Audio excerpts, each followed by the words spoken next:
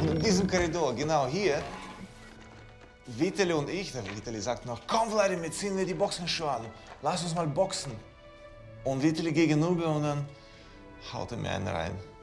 Das hat mir überhaupt nie geschmeckt. So.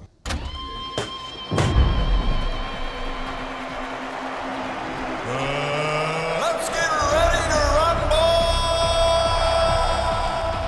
Most of the big guys, they're not that good.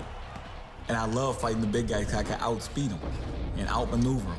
I couldn't even reach him. Vitali ist ein Kämpferherz. Ist damit geboren. Ich bin das geworden. Punching wise, it goes to Wladimir. I mean, dude, he hits so hard. I mean, he hit, not taking nothing away from Vitali, but I think he hits harder. Und diese eine Sekunde, die kann den Kampf komplett drehen.